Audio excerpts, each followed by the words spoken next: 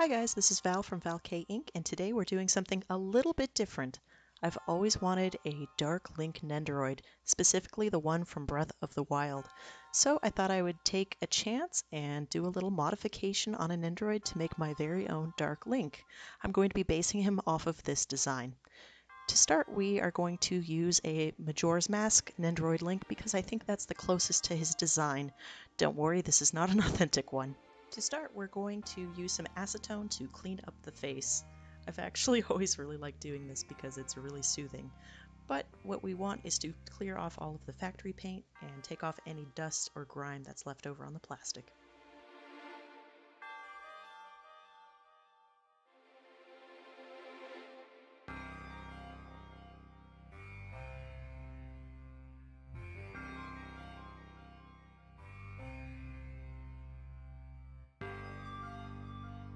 Next, we're going to focus on some really small mods. Basically, I'm taking off some larger chunks of plastic, and I'm also going to be ripping off some seams, and I'm also going to be filling in the seam on the two-part hat. As needed as it is that the Majora's Mask link has a swivel hat, I do want a solid hat for my figure.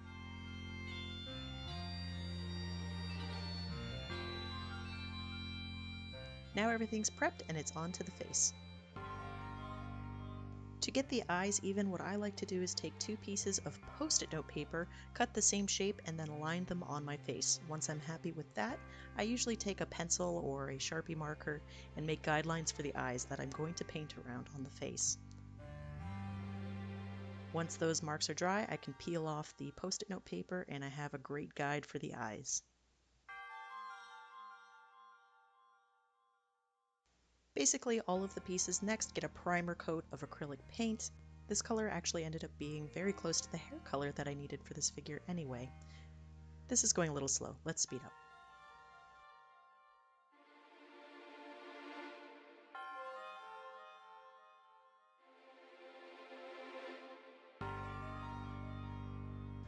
This turned out pretty great. Now it's just a matter of painting all of the other pieces, and I'm not going to show all of them, but let's start with the arms and then the legs.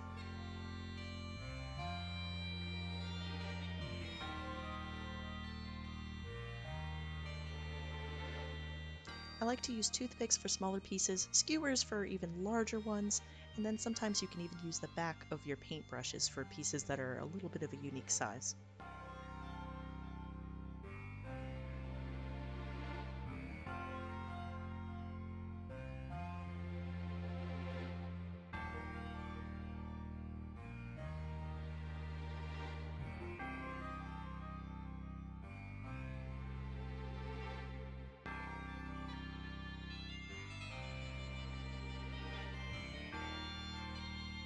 I set everything aside to dry, and I like to reuse some boxes like chocolate boxes.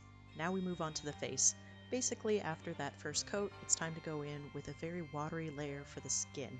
This looks pretty light right now, but it'll actually dry into a much darker color after a few more layers.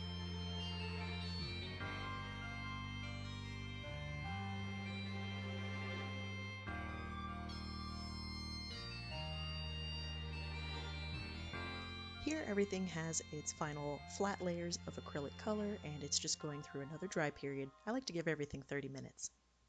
I thought a unique Nendoroid base would really help this figure, so I decided to make a black Nendoroid base. Basically, the easiest way to change your Nendoroid bases is to water down the desired color and then fill in the bottom side and then set it aside to dry overnight. That way you get a nice clean Nendo base. Since I had this tiny shield, why not give it its own little dark link adaptation? I'm using the same technique to fill in all of the parts to make this a black and silver shield. Whoops, my big thumb is in the way. Sorry about that, guys.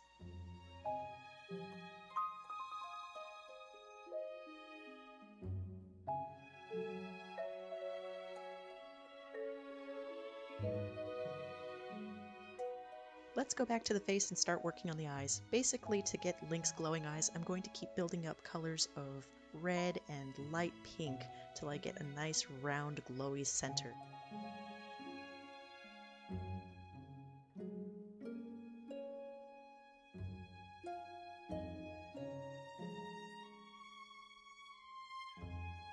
Now Now it's time to work on some of the belts that are on this figure. I wanted to go with a really solid black so that it would stand out from its base dark gray tunic tone.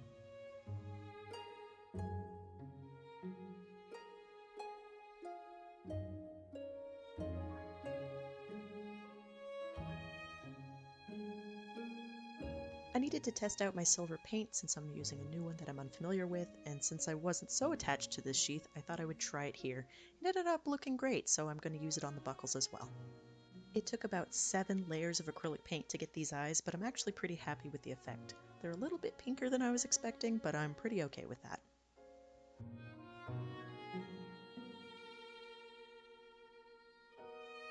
I had to hold my breath, but I also took my black paint and painted in Link's eyelashes. I made them a little bit thinner for the dark Link.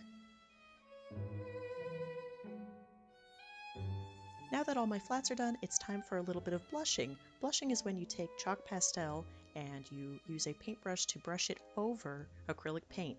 It'll actually give this airbrush effect. I decided it was necessary to do the back a little bit more since the back of Link's hair would be underneath his hat.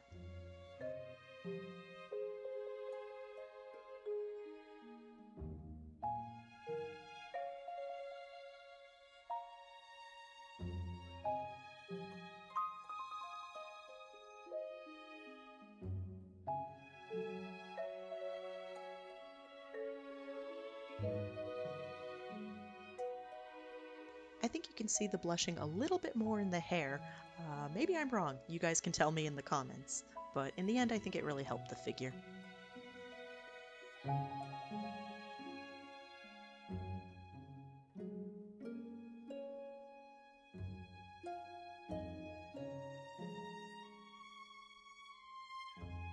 With all the flat paint and the blushing done, it was time to seal everything in. I used Mr. Hobby Gloss Top Coat and the Tester's Clear Coat to cover everything and make sure the paint won't chip. Now I wasn't planning on doing anything with a dark fairy, but since I had it right here, I thought it'd be fun to make a dark fairy variant, and I really wanted some glittery wings. So with a little bit of some glossy nail polish, I decided to give a sparkle to these little fairy's wings.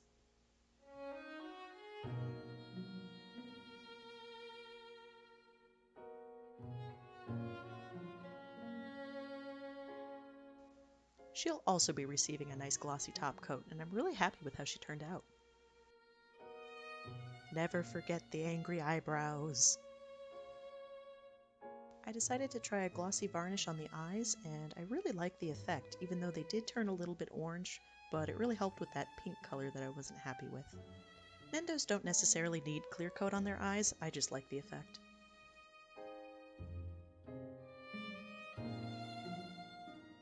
After everything dried with 3 coats, I decided to start putting everything together. Just for fun, I decided to give this Nendoroid a battle damage sword. I cut in a few score marks and blushed it so it had a bit of a darker tinge. I really like the effect, but I wasn't so pleased with the Nendoroid stem, so I decided to switch it out in the end.